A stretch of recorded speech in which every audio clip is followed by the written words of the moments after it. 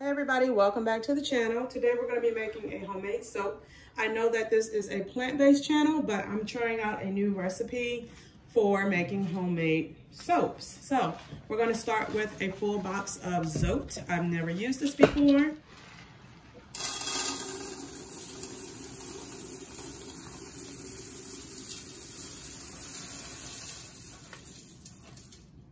A full box of Arm&Hammer Superwash.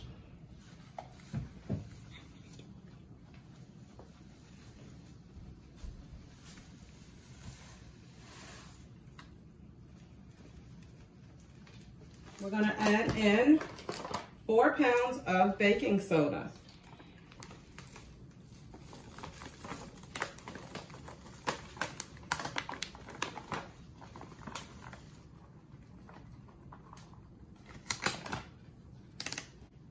We're adding in a 1.77 ounce container of OXI CLEAN.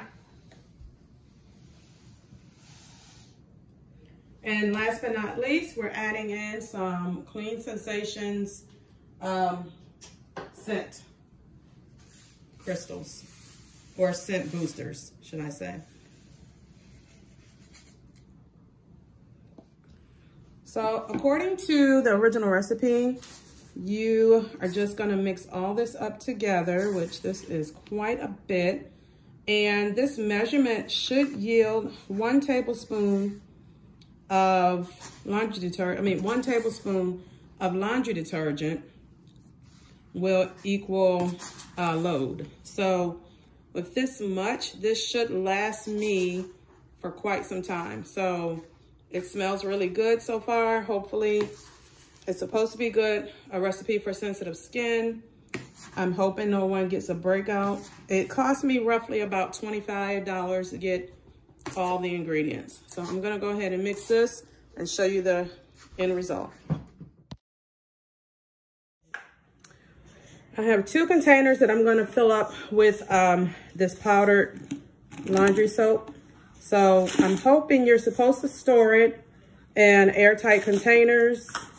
And the recipe that I originally looked at said it would last up to a year. Now, I don't know if that's true or not. You have to make sure that you mix this really well. I think the next batch that I make, I will definitely alternate the ingredients because I had to use my hands to get it mixed up completely. It smells wonderfully. It looks like a traditional powdered soap. So at this point, it's gonna be a go if this works out well. I was able to get 2 containers of laundry detergent out of this. So again, I'm not sure how long we're gonna get with it, but we're gonna definitely use this, see how it works, and give you an update. All right, if you like these videos, please subscribe to my channel and have a wonderful rest of your day.